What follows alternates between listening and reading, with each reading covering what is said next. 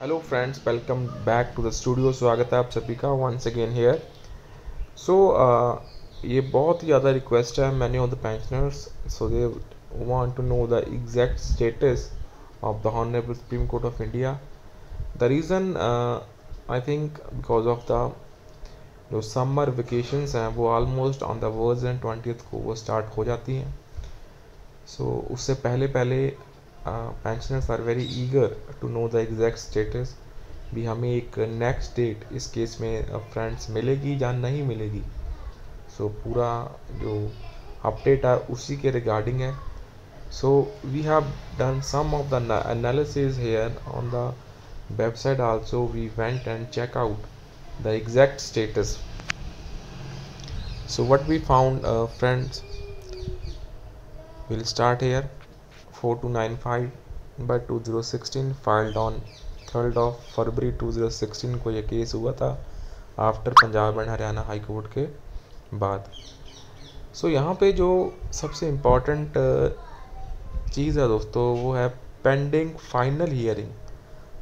आईए ने रिजेक्टेड करा है केस को, और यहाँ पे जो रूल है NISI NISI वो लगा हुआ है।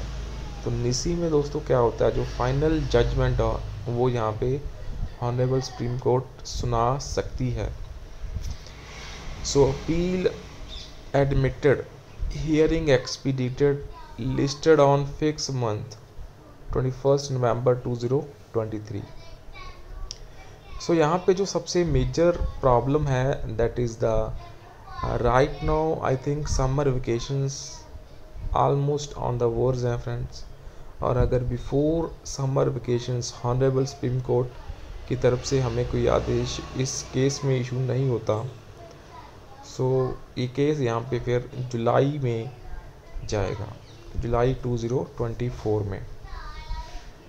सो right now the only update we have here is that rule निसी यहाँ पे इस केस के ऊपर लगा हुआ। अब यहाँ पे स्टेटस या स्टेज में अगर आप देखें, pending final hearing, IA rejected, leave granted, rule निसी, appeal admitted, so listed on fixed month dated 21 November 2023. So that's the only update we have here related to the Honorable Supreme Court of India case. So if you really find the information important, so kindly share this video among others, and you can support us by clicking the subscribe button. And अगर आप वित्तीय सहायता करना चाहते हैं दोस्तों, so you can click on the join button nearby subscribe button.